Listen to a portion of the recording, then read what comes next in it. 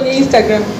Kuna siku nilikuwa kwenye hizi feeds unakuta watu wame likes, kwa hiyo unakuta vitu kule. Sasa nikakuta kuna maelezo alikuwa ameyatoa pale kwenye kuhusiana na motivation. Yakanigusa sana. Nikaingia page yake kujua what's going on.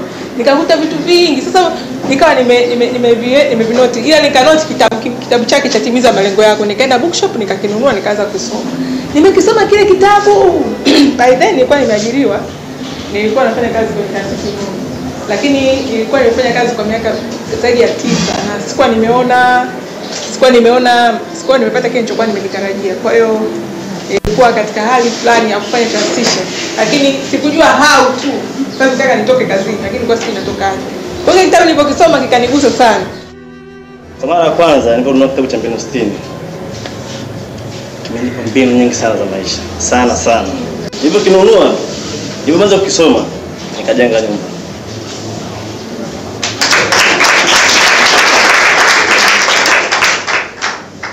Sio nyumba ndogo. Kubwa sana.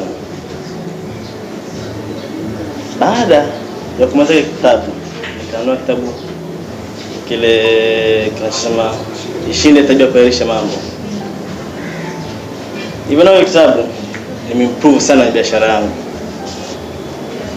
Nauza duka la vyakula, vinywaji na dili na huduma za fedha, Tigo Pesa, M-Pesa, Achilimani na Luku. Kabla hapo nilikuwa milioni 8 hivi. Ila mpaka sasa ninapozungumza kwa upande wa huduma za fedha tu na zaidi ya ndani ya mwaka mmoja.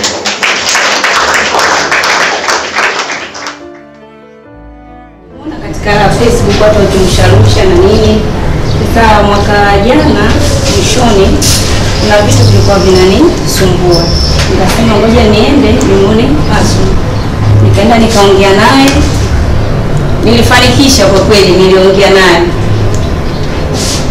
Binafsi kulikuwa kwenye mahusiano hakuko vizuri pia. Kwa hiyo nisaidia kurekebisha mpaka nikapata plate hii hapa.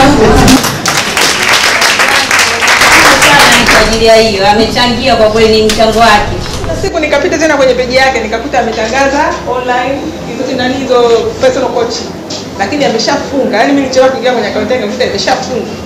Nikachukua tu namba yake. Nikasema nikampigia kupokea.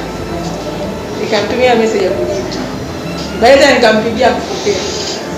Sasa nikampigia kupokea akasema vipi? Nikamweleza naona amenipigia, nikamwambia nimekupigia. Kwa kama hivyo nikamwambia kwamba mimi count me in. Whether umeclose au huja-close, sababu niliona kwamba huyu mtu anaweza kunitoa katika safari ambayo ninajiendea.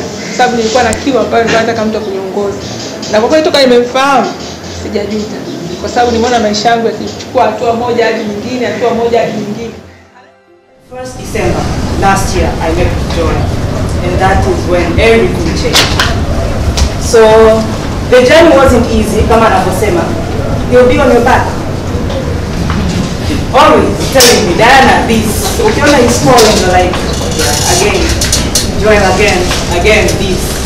Diana, you have to do this, Diana, you have to do that. Lakini kitu ambacho nijiwekea ni commitment. So I have to do it. If I really want to go to the next step, like I really need to do it. I really need to commit. So I started following up. If he tells me like, because mostly what I wanted is to improve my leadership skills. I wanted to be a great business person. I wanted also to like be very good with my strategies. Well, I worked on that. Kila kitu tulipokuwa ananiambia, I worked on it, I was doing it, and within a very short period of time, I've seen the success. Something that maybe most of the motivational speakers or inspirational speakers that don't tell you is the hard work. In reality, like you need to do a lot of work. It's not easy. Nothing comes for easy. In Instagram, people like just publish. It's just they splash things to show you that this is the life and all that. Lakini kiukweli behind the scenes, you really need to put in the work, and that's what Joel taught me. Dentist ni kwa part time, na hiyo yote inatokana na program ambayo tulikuwa tumeianzisha. Kwanza kabla ya hapo kulikuwa na uhitaji mkubwa sana kwangu, sababu tulikuwa kuna mambo ambayo natakiwa niyafanye. Lakini sasa unakuta muda unaenda, mwaka hadi mwaka, unaanza tena mwaka mwingine, una plan kichwani kwamba mwaka huu bwana nitafanya 1, 2, 3. Mwaka ukija mwingine umeisha, unakuja tena mwaka mwingine hivyo hivyo.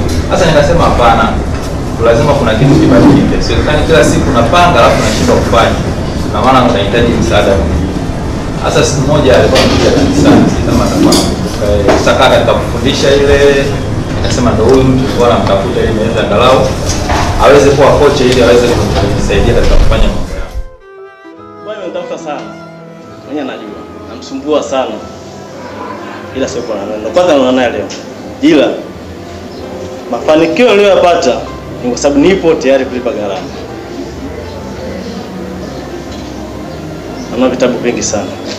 Kozi zote nahudhuria. Na vile ninavyovisoma huwa naviishi. Mwakani biashara itakuwa tayari na channel nyingi sana.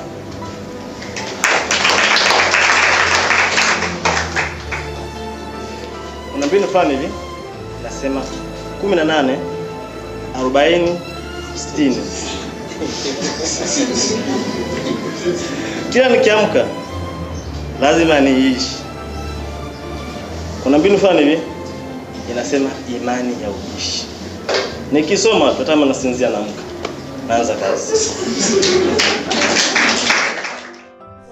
Today, what I've achieved from meeting Joel, I've started my own company, and not only one company. I have a marketing firm in which I deal with small and medium enterprises. I do consultations. Well, marketing firm as a mimi ni mshauri wa masoko. That's one. Secondly, I have another company, Gracious Solutions, and mostly I offer solutions for women. In that company, kuna a brand which is already registered, inaitwa Amaris Cosmetics, ambayo ishajenga kiwanda. Yeah. I have a brand, a healthy brand, inaitwa Amaris Health, kwa ambao labda hapo Instagram wameshai kuiona, Amaris Health. Yeah, ni yangu. Lakini kingine vile vile, I used to do talks, kwa sababu nilipokuja kwa Joel, I was scared of standing in front of the public. I used to be very shy. Nimesoma sheria and I wanted to practice in court, lakini sijui nilikuwa ninaenda kusimamaje pale in court. Yeah. So I told Joel, how am I going to do this? Like in the first day when I walked onto that door, he was like, you're a born naturally like public speaker. And I was like, can I do it? And he was like, yeah. You have to do it. Just give me like the plan. How are you going to do it? Kwa hiyo nikaamua kuwa nitakuwa naongea na wanafunzi shuleni.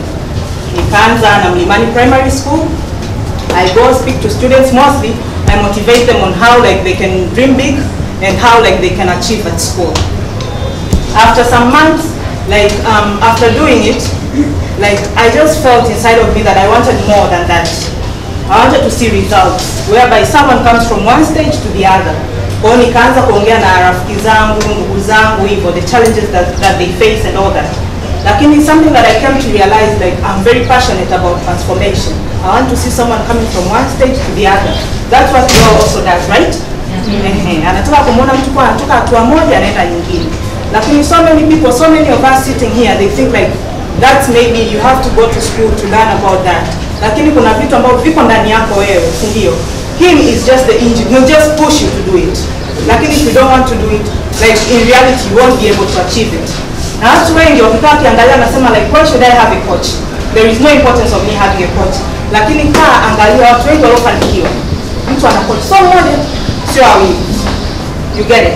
Na kitu kingine ambacho nilijifunza kwa Joel ni kuwa be very careful who speaks into your life.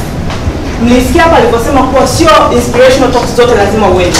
Sio motivational talks zote lazima uende. So many people, you go there, you listen, and then what? You don't act on it, and then what? At the end of the day, unaishia pale pale. Unaishia tu kulike pictures za watu, kusema huyu amefungua kampuni, huyu yuko Dubai, huyu yuko. What about you? That could be you. Lakini all that you do ni kuwa umeenda sehemu, mtu kakuinspire, and then what? It's time whereby we act. Kitu kikubwa ambacho Joel amenifundisha ni action. I'm a person of action. Kubwa vile ambavyo nilipanga. Kimoja nilikuwa nataka ni plot.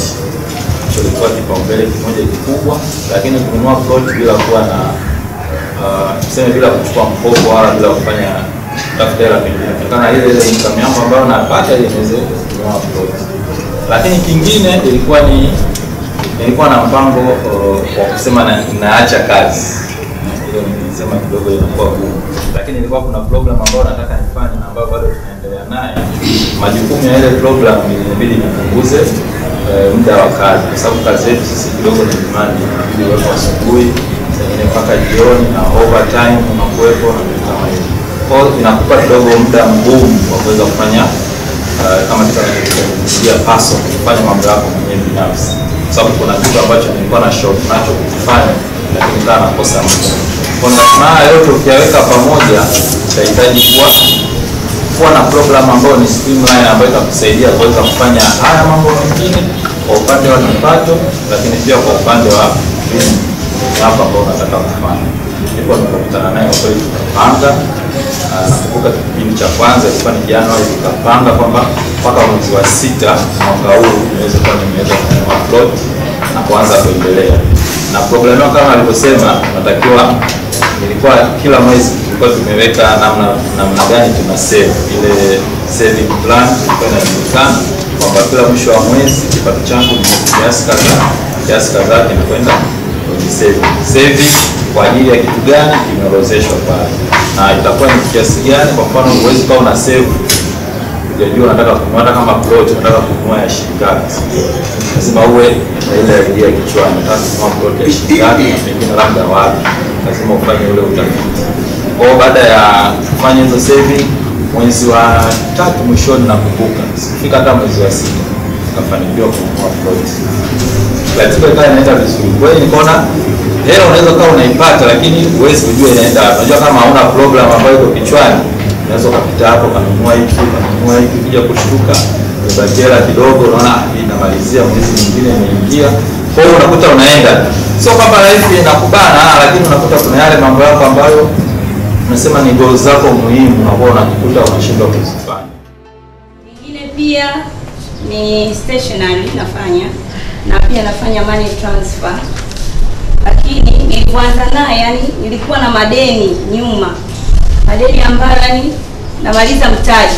Kwa hiyo nikikopa labda milioni 10, nafanya biashara nakuta kwenye ile capital inapungua, mwisho wa mwaka ukifika mwaka mwingine nakopa tena, nakuta tena capital inapungua.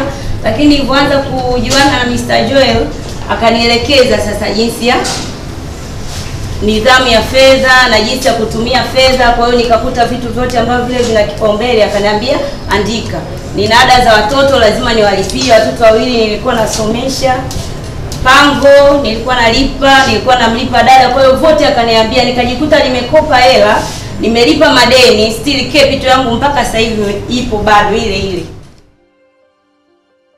Mimi ninafanya biashara ya kuuza vitu vya kutupa.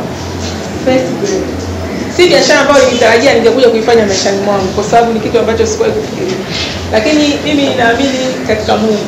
Kwa hiyo ninamwomba Mungu. Katika maombi yangu nilipata uwezo wa kufahamu nifanye kitu gani, kitu ambacho sikuwa nacho akilini. Nikachukua hatua nikaanza kufanya.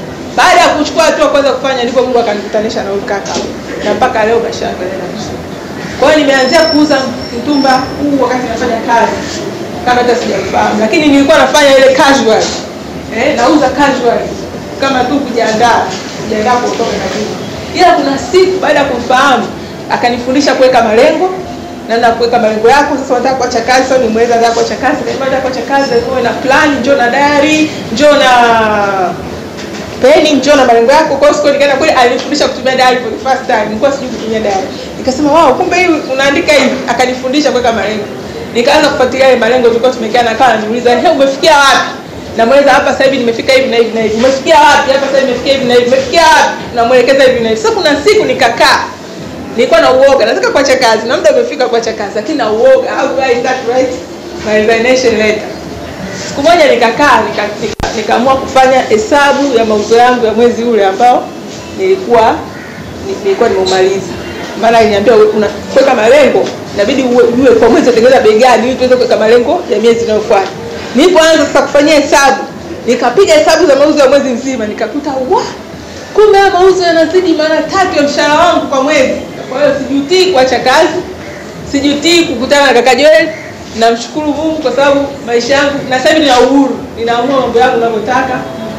Ingawa sio uhuru ule wa kuzembea, kwa sababu tumefundishwa kwamba ukiacha kazi tatizo kubwa utakayokutana nalo nilikuwa na muda mwingi ujue ufanyie nini. Lakini kutokana na kupanga malengo nimeweza kumanage muda wangu na naona mambo yanaenda vizuri na malengo mengine kwa ajili ya mwaka ujao, na mimi pia kwa msaada wake tutakwenda sawa. Asante.